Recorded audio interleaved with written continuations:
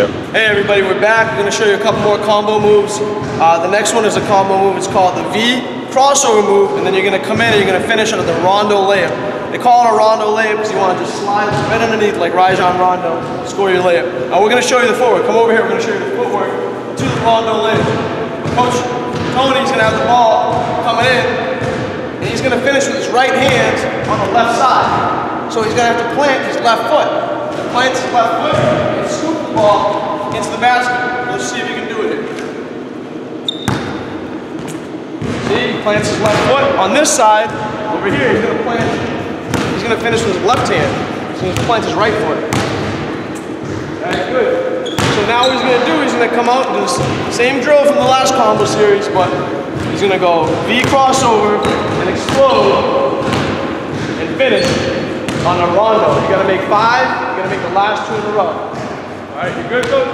Good. Let's see. V crossover, the rondo there. Nice. Crossover. Crossover. Coming out. Really change the speeds. Crossover. The rondo there. That's super. Great work. Great footwork. It's important to come out to the hard footwork. Nice, nice, that's 3. You're gonna make the last 2 in a row. Watch the footwork. Watch how he changes speed. 1, 2, quick. One more, finish it.